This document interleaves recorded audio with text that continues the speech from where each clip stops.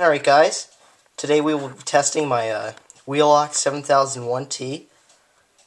Obviously it's been rebranded by Fire-Lite.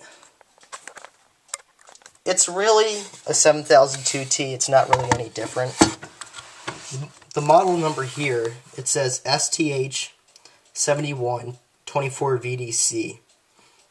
So it's 24 volts, so I'm putting in the correct voltage. As you can see, this is a Wheelock 34T horn. And it's got the wires going up to the strobe. In a similar fashion to the 7002T. See these wires here? The black wire and the red one. They go up to the strobe. Obviously this is going to skip like the 7002T does.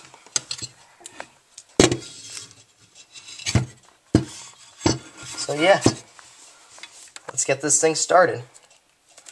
In 5, 4, 3, 2, 1.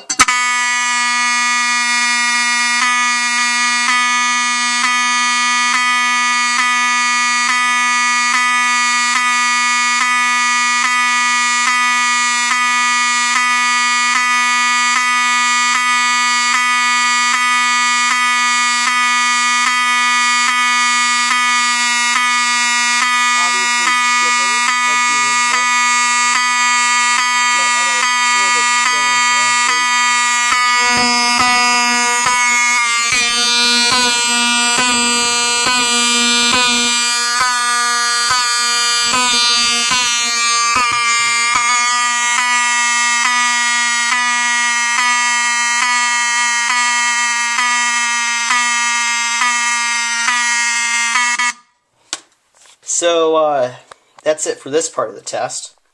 And for the final part of the test, we have the Gamewell Century.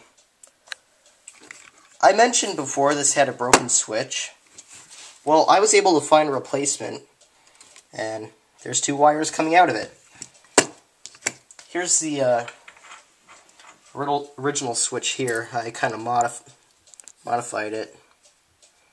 See, there's no contacts, making it an inoperable pull station, but now we can operate it.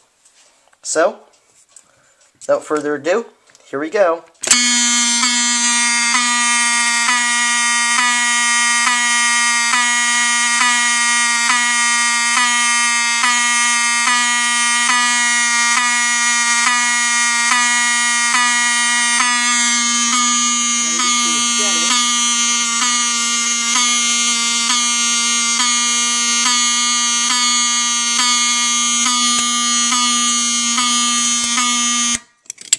So yeah, turns out this switch does work.